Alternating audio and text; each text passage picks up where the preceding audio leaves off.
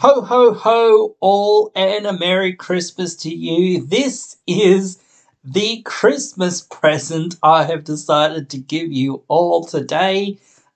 This video will be coming out on Christmas. I'm recording it, obviously, in advance. I can't record these things or put these things out live because it's just too much effort and whatnot. But hey, I hope you all are having a nice Christmas. I am, as I said, recording this a little bit early, so this is a bit of a different one. We're going to do this in a bit of a different way, but hey, it is what it is, and I'm sure you all know what we're doing by the title and by the thumbnail and by what you see on screen. Anyway, we are doing a precon upgrade to the Heads I Win, Tails You Lose coin flipping deck. Now, there's some very cool cards, obviously, in this deck, and some very key cards to this deck.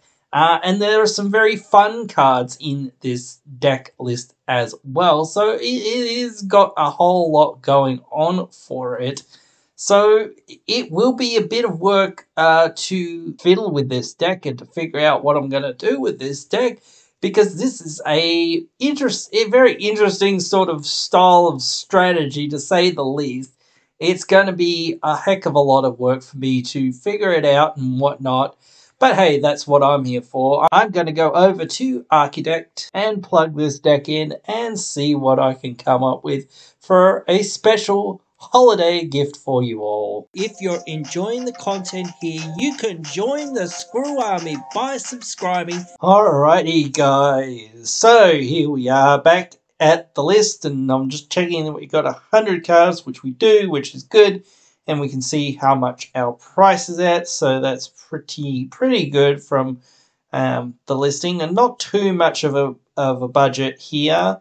Between $30 and $50 or so, depends on where you're getting some of these cards and whatnot. So yeah, not a huge chunk of change, but certainly there are some better cards that you could try to put in here as well. But I will just say with this deck, guys, if you want to check out the deck list for this deck without having to watch on through the waffle on that I'll go through in the rest of this deck, the deck list will be pinned in the comments below. So if you just want to check out what's actually in the list, you can do that and check it out down there. If you still want to check it out and still want to listen through the waffle on, you're more than welcome to. But I know some people don't really care and just want to see, okay, what do you suggest? Let's go. Copy this list. Let's go. Put it together. But for those who are here, let's get going with it. I really didn't do much with the lands, and I will say this in every single one of these forever, that the only lands that I really took out with bad, mediocre tap lands and whatnot that I just were like, we could just do better, or we could just have other things. I think there's one or two other ones that I'd left in because I was just like, oh, that's all right. At least it's consistently going to do something, unlike something like Temple of Falsco, which I never see do anything. The one other change that it is a bit weird with this deck is that it has, in the deck list, I think, two, not Flamekin Village, not Spine right now, where is it? It has two copies of Great Furnace in the deck list, so I just took the Great Furnace out and just put Seat of the Synod into its place, just to balance it out. I don't know why it's in the deck twice, or Seat of the Synod wasn't in the deck. I don't even know why they're kind of in the deck, but then again, there's a few tutors for artifacts and whatnot, so maybe that's why. I'm not too super duper sure.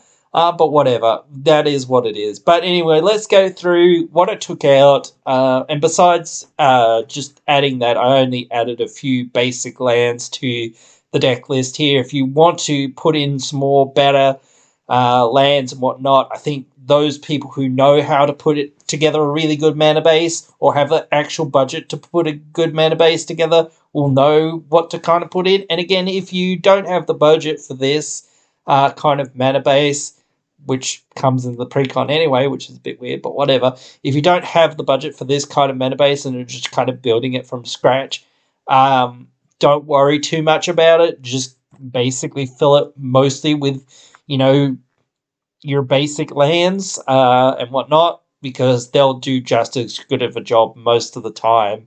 Um, the only ones that are super duper like key, perhaps, are maybe Academy Ruins, and a couple of the other ones like here and there. But it is what it is. Anyway, we'll go through what I cut first, and then we'll cut to go to what I added. And I didn't add that many things because I didn't really cut that many things either. But Derevi, I don't mind Derevi, but I'm not huge on Planeswalkers anyway, and he's not really on theme with what we're trying to do. Like, we could do some artifacty shenanigans, and we do have some artifacts in this deck, but I don't really see what we're really doing with it. Like, we're not an artifacts deck, really. Like, we have some artifacts, as I said, but and there are some that we really do want and really do need, but I just don't think that this adds to our game plan, so I just took it out. Embercleave, I think this is really good in certain circumstances, but the thing I thought about this deck is we have usually one thing that swings, which is Okun, which is really big. He needs trample, for sure. He doesn't really need double strike, I don't think. He's already usually big enough most of the time to one-shot people, so he really doesn't need double strike, so we're really paying 5 mana for a flash trample effect. So we could find other ways to give our commander trample at instant speed and not for 6 mana, or we could just find other ways to get through damage or whatever and things like that. So I just didn't think it was worth our time. Plus, there were so many other really good cards that I was just like, we need to fit this in somewhere. We need to fit this in somewhere. So I was just like, well, something's got to go. And this just, I didn't think much of. Gambit, not terrible, especially for the strategy. But I don't like these one-off effects. These one-off effects are always way worse than effects that you can get multiple times, even if it's once per turn or whatever.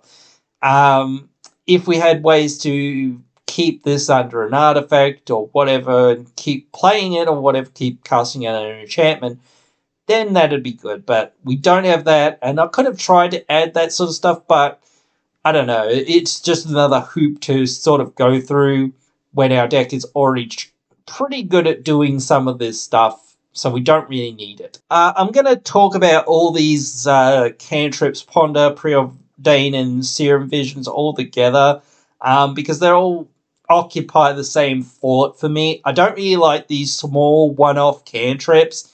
Again, we're not a spell deck, and like they're good in a way, but like to help us find our things or whatever. But in the end, like we could just run more specific card draw, and that's kind of where I got kind of a little bit stuck when I was actually putting this list together a little bit, was maybe it needs a little bit more card draw. But then again, the commander is a lot of card draw as soon as you start getting, it going and whatnot. So, I don't know, maybe we just need more of our commander to be doing more of what our commander does. So, I don't know. That's just where I thought we were at. I don't really think we need these. If we need to keep digging to find things, then we might as well just have tutors rather than this. Slip through space. It's nice for Okun to be unblockable, but there's a few ways to give him unblockable in this deck already, and I just don't think we need this one-off type of an effect. We don't really need it. It just doesn't do enough. The Revenge, like I said, I don't like these one-off effects. It like taking the card draw with this one, we can get a lot of cards for 3 mana. So, but again, I just think getting more off of our commanders or getting more off of what we're trying to innately do within the deck and trying to do it more often on our turns or more often scaling to the rest of the players is where we want to be. We don't want to have this. So, yeah. stretching time. Like, we want to take extra turns and combats and whatnot to an extent, because that will mean that we can get through much more of our coin flipping and whatnot, which triggers on our combat. So that is useful for us, but again, I don't like this one-off effect. So I just took it out. And the last one, Team of Battle Rage. Again, our Okun, which is the main thing we're going to be swinging with, doesn't really need Double Strike. It really needs Trample. Like, it does give things Trample also, but we don't really need the Double Strike. We'll already have enough power, so we really don't need Double Strike. The Trample is nice on this, but we can get permanent Trample, so I just don't really see this. Like, yeah, sure, oh, no one will know that it's coming, haha, here it is, you know, whatever. That whole thing, we can get people with it, but I don't know, that's just me. I just think we should just be like, oh, okay, cool, we can do whatever, and we'll just get there anyway, eventually, so it really doesn't matter. Anyway, let's look through what I added. I only added one enchantment, which was Teferi's Ageless Insight, which draws us a card whenever we draw a card, except for the first one we draw in each of our draw steps. So that's pretty darn useful, especially with our commander. Just getting more and more cards coming is really powerful, so we'll pay certainly 4 mana for that effect. The only sorcery that I added was Jaska's Will, and Jaska's Will, as we all know, is pretty darn dumb. But yeah, it's really good, and we're mainly in red in this deck, which you can sort of see by the percentages of how, like, the deck runs out. So yeah, we're definitely very heavy red. So it may hit a few blue spells sometimes, but for the most part, that's okay, because we can still use it on colorless, or the red mana, that is, on colorless, and if we exile 3 blue spells somehow, that's still okay. And that's why, again, like, this is a cantrip, but it's a cantrip that pays for itself for the most part, and pays for the spells a lot of the time. It doesn't just give you cards that you can't, like, use, like, and you do have to use them right away, but still, it gives you the mana to easily do that a lot of the time. It just gets you so far ahead, and even if you hit duds off the top, well, now you've got those 3 duds off the top. You know, you hit 3 lands or whatever. Okay, well, now I've dug 3 deeper and, you know, got rid of 3 lands in my deck. So, yeah, I don't think there's any real downside to it. I only added one creature, which was the Reality Ship. Lets us see the top card of our library, and while it's essentially equipped to something, we can cast spells from the top of our library. Gives us that innate card selection that we might be very lacking at certain times. And it can also inform us what we're trying to do and where we're trying to go next turn and things like that. But just giving us access to our library is just so powerful in decks like this. Like, if we have a whole lot of extra mana floating around, we can just start casting things from our library much easier than we can cast things from our hand. It will give us so much more card advantage. So in the instance, I added 3 cards: Wild Magic Surge, Resculpt, and Reality Shift. Just some really good removal. Magic Surge is any permanent. Resculpt is artifacts and creatures. And Reality Shift is just creatures. But still, Reality Shift and Resculpt are both exile, and that's pretty darn good. So yeah, those were the ones there. As far as artifacts, I added 4 things. First, I guess, will be Helm of the Host. Just copies our commanders, mostly. Like, it can copy other things, but we're mostly looking at copying our commanders. Okun is good to copy, but so is Zender Split. Zender Split is good for cards. Okuna is better if we're actually looking at, like, we're close to winning. But then again, like, Okun is just so easy to win with anyway, so you can just copy Okun pretty darn easily and not really be too worried about it. Like, Xander Split, it will just do his thing and will just draw you cards anyway. So the main thing, I guess, would be protecting Okun. And just having more Okuns is just better than having one, so you have fallback plans. So yeah. Next was Key to the City. We can discard a card, and a target creature can't be blocked this turn. And when it becomes untapped, we can pay 2, and if we do, we draw a card. So that's pretty darn good. We discard maybe we have to discard something good-ish, but you'll try to discard things that you don't need, like, or things that perhaps that you can get back with, say, Academy Ruins or something like that. So that you can just be like, this does not affect me in the slightest. And even so, even if it does affect me in some slight way, well, it just doesn't matter enough because I'm going to smash people with Okun and kill people, so that's where I need to be. And at this point, it doesn't matter. And even if I don't kill everyone with Okun, perhaps, at least I continue to get card advantage and card selection and whatnot with it. So, if you only kill one player with it or two players with it and get a couple cards off of it, it's still probably pretty good. The others were Lithoform Engine.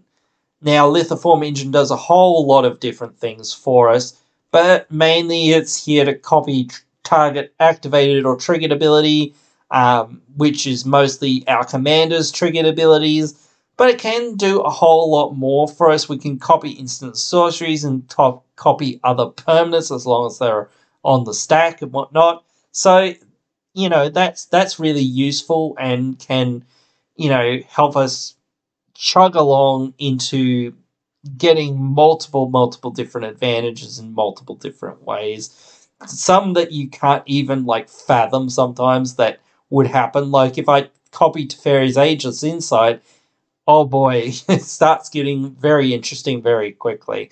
And Strionic Resonator just copies target triggered ability that we control, and we choose new targets for the copy. So that's really powerful with our commanders, obviously, and that. So there's other ones that do sort of similar-ish things or whatever, but I thought that these were worth our time to look at, especially Lithoform.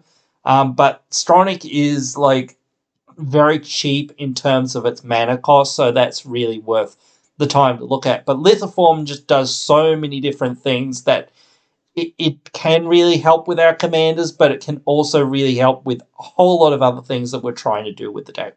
So those are the cards that I would look at adding at this deck at least. There are other cards that do coin flip stuff and some other interesting cards. And also, if you're less on tutoring and stuff like that, you can get rid of some of the tutors. But obviously, you can always add more tutors. And if you're a person that knows how to build a good mana base or, knows about, fast mana and things like that, you can obviously cut some lands and things like that as well. But I still think that this is a pretty decent list to go with it. It's a pretty decent deck. It's not too bad out of the box. And some of the cards that are here and there, you kind of scratch your head with and whatnot. And I'd like to add Kedis in here, so Okun hits everyone at the same time. Actually, you could take Niv Mizzet out of this deck pretty darn easily, I would think, because, yeah, though one of our commanders does draw a lot of cards and whatnot, the other one you want to sort of do stuff with and hit people, so I don't know, turning those card draws into damage is pretty darn good. So I don't know, it's still really powerful, so it's hard to say. The Stalwart, though, I will say I'm not a huge fan of that. I think you could get rid of that. That's one other card that I do think could be out of here. And another couple cards that I will just say here that could be out of this are Spark Double and Sakashima. Some people might be like, that's sacrilege, but honestly, I'd rather have cards that do more for what we're actually doing than just being able to copy something of ours a lot of the time, or just put in Phyrexian Metamorph into this deck, because at least it's one cheaper. Yeah, sure, it doesn't copy legendaries, so you're probably trying to copy your commanders, so but still, that's still alright, I still think. But anyway, guys, there are a few cards here and there that you can let me know what you guys think, and leave those thoughts down there in the comments below. And yeah, Merry Christmas, Happy New Year. This is the last thing that I'm actually producing for this year as well. So, hey, hope to see you all guys in the new year. I've got a little bit of stuff to lead us into the new year coming up on the channel, as you've sort of seen and will see over the next few days. But have a good one, enjoy, and hope to see you all in the new year.